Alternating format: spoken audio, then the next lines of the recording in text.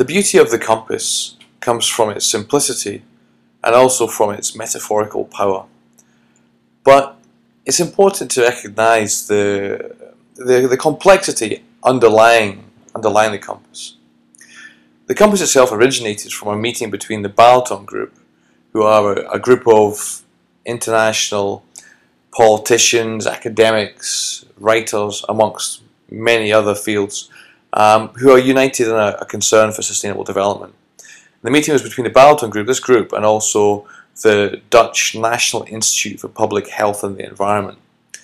The aim of this meeting was to create some indicators of sustainable development, much in the same way that we've now just had finalised, I believe, the United Nations Sustainable Development Goals, which are following from the Millennium Development Goals. This meeting was aimed at, creating, I guess, sort of beta versions of the Sustainable Development Goals and metrics behind them. During this meeting, Donella Meadows, who is famous for initially writing, or being one of the lead writers of the Limits to Growth, and also being the inspiration behind the Meadows Institute, she suggested using a pyramid which was first constructed, or a triangle constructed by a former World Bank economist and prominent author,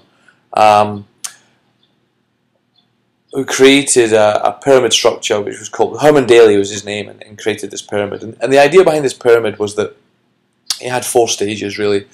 It began with nature as the ultimate means for everything we do, and worked from economy to society to ultimately to well-being, which represented, individual well-being represented the ultimate end, so the kind of purpose of existence, if you like.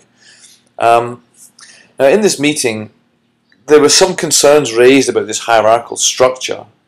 Maybe that it was too linear, but certainly the people amongst this meeting just felt that it wasn't quite right.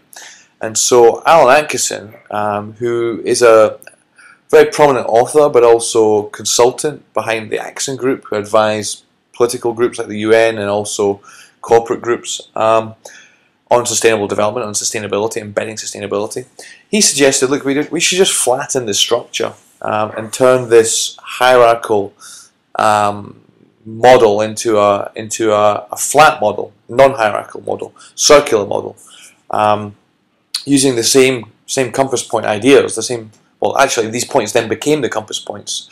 Nature being north, economy being east, society being south, and well-being being west. And so, it was a stroke of good fortune that not only could it become this flattened systems thinking tool, but it could also have the metaphorical power of the navigational compass behind it, which of course works well with the idea of navigating to a sustainable future.